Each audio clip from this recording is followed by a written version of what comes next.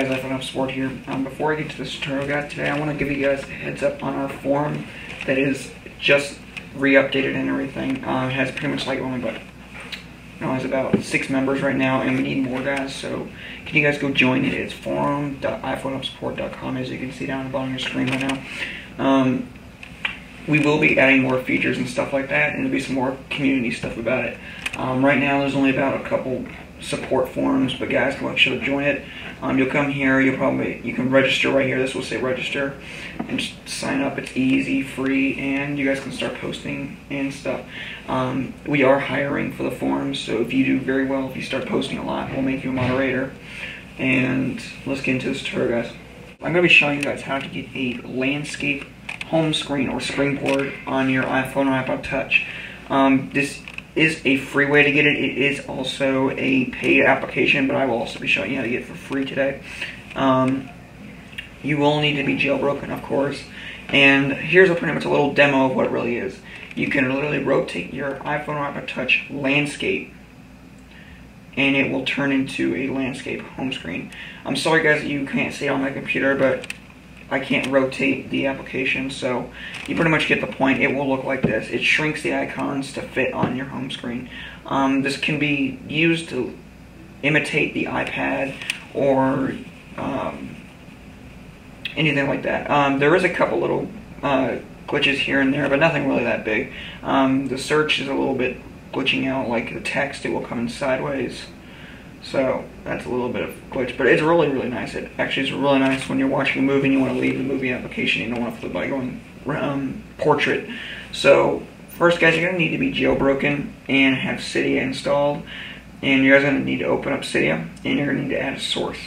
The source here, guys, is beyouriphone.com. The repo, beyouriphone repo. So which that will be, you do edit and then add.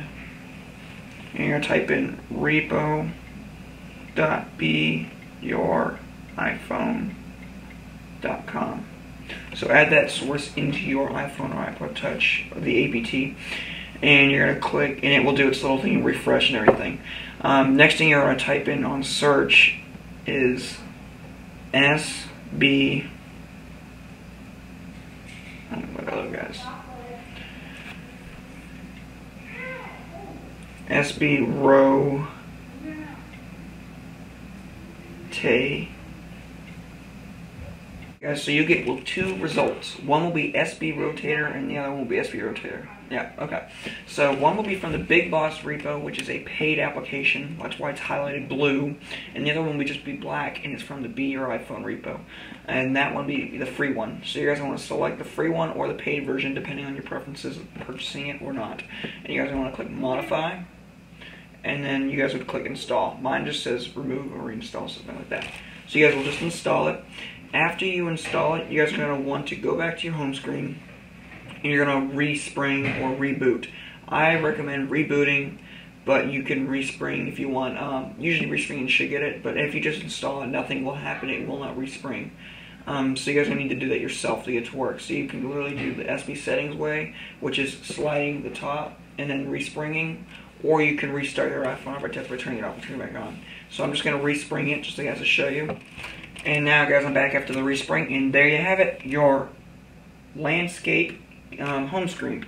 So, guys, you guys can play around with this. It's pretty cool. I like it. I've played around for a while. So make sure to subscribe, guys, for more videos, and join the forum as I mentioned before, because we need more posters, guys. And make sure to check the site out, iPhoneHelpSupport.com. Peace out, guys.